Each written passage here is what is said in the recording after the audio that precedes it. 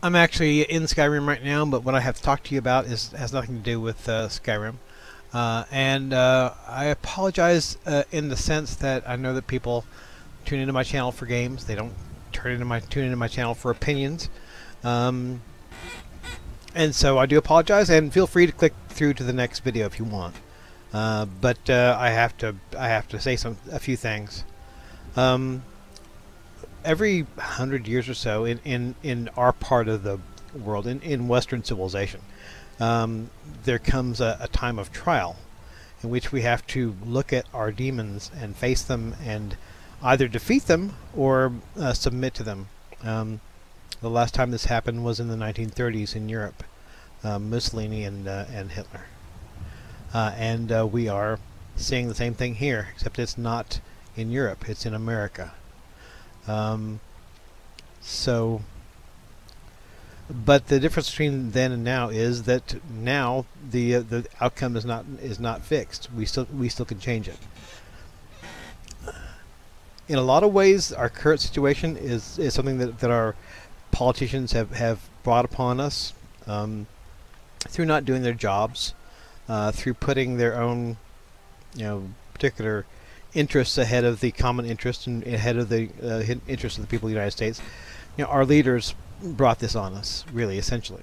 And so I can't blame anybody for being upset with the corruption that is in our government, because it is real. That is no question. And that is manifested this year in two campaigns. Excuse me. The campaign of Bernie Sanders, who is trying to fight the corruption directly, and the campaign of Donald Trump, who is basically just saying, "The hell with it all! I'm going to take it all over," pretty much. And in case you didn't know, I'm talking about the latter, Donald Trump. The kind of rhetoric he is going into is despicable. Beyond despicable. Talking about people's penis sizes. It's just reprehensible. And yet he's able to fill stadiums full of people. And part of that is, we have to acknowledge, and we have our leaders especially have to understand that the people are really upset about the current state of affairs. They are extremely displeased with dysfunctional government, which is what we've been having for the last 8 years at least. Not necessarily all Obama's fault. Certainly the Congress has not been doing anything. So people are upset, and understandably so. But whenever trials come upon people, they can either sort of choose the down road, or they can choose the more helpful alternative. And Trump has clearly chosen the gutter route. And he is a demagogue and a dictator in waiting. And it is up to this generation to stop him. There comes that time in our civilization when people either have to grow up and put their big boy pants on and face down actual evil. I mean, usually when people talk about things as a battle between good and evil, most of the time they're wrong. Usually it's really more shades of gray, and there's a degree to which you can see that in this. I mean, obviously people are rightly pissed off. There's no question. They are legitimately really pissed off, and they have some good cause to be. But Trump is not the answer to that. And I really do believe this is a genuine case where there is a genuine battle between good and evil going on. And Trump will lead us into darkness, the same darkness that Germany and Italy saw. Or we can stop him. And I once swore up and down I would never vote for Hillary Clinton, ever. I mean, she's a sellout, the whole works, But what she's not is a fascist demagogue. And sometimes we have to, put forward some trust and hope that somebody, at least to some degree, puts up, lives up to their part of their obligations. She is many things, but what she isn't is she isn't a monster. Neither is Bernie Sanders.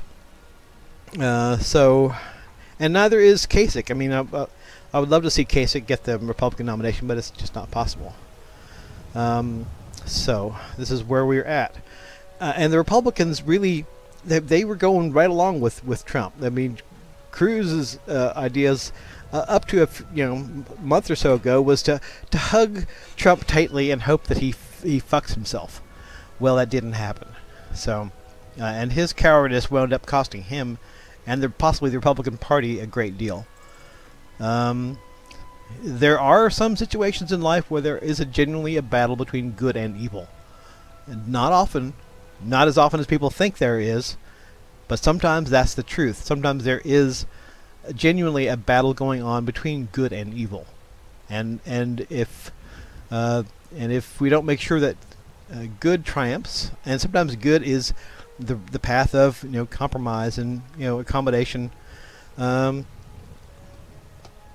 if we don't make sure that good triumphs, then evil will, and we have a chance in our generation to see that through one way or the other. So that's how I feel about that.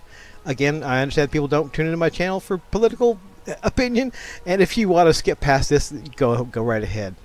But I'm reminded in Lord of the Rings, and Tolkien was writing in the shadow of World War I, where he saw ordinary people, farmers and butchers and stuff, have to put on uniforms and go to war. In the movie version, they're coming out of that Moria, I think it is, that big chain of dwarven caves, and they're crossing over that thin little bridge, and Gandalf says, "You will not pass."